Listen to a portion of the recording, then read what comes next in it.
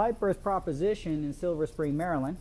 We have a sanitary sewer line, 4-inch cast iron existing coming through this wall. This is a 12-inch wall, retention wall, that services a main sewer line that has a defect from here to another 15 feet upstream inside of a former men's room, now a storage room. So the idea is to bring in about 15 to 20 feet of pipe and lay it in this room. We remove this section of pipe, pop and pop, remove it off the wall. We also have to cut it right there. And then we drill, hammer drill a 6-inch diameter hole all the way through the wall until we find dirt, 6-inch diameter all the way through from end to end.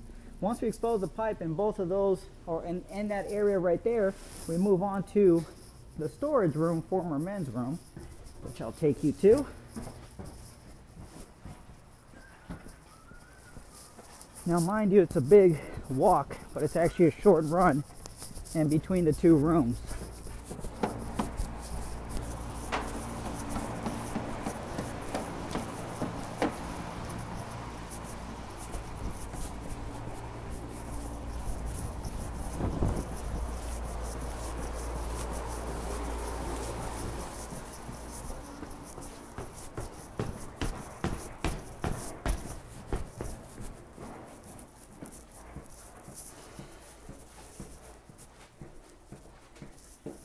And this is where we would have the pulling hole where we put the pipe burst machine. So, excuse me, I'm out of breath.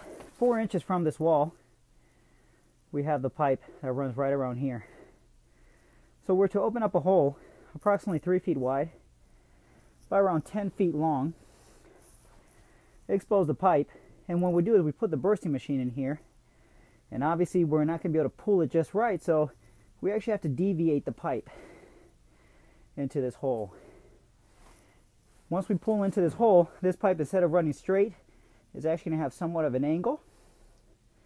And what we do is we connect PVC, run it all the way up until we reconnect to cast iron.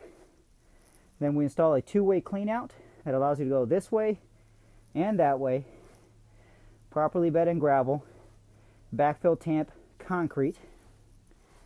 And then on the other side, sleeve our new pipe and hydraulic concrete the hole. And that will complete this pipe burst. Now mind you, there's probably going to be a belly in the new pipe once we're done, because there's a belly right now. But at least the pipe will be fixed. That's what we got.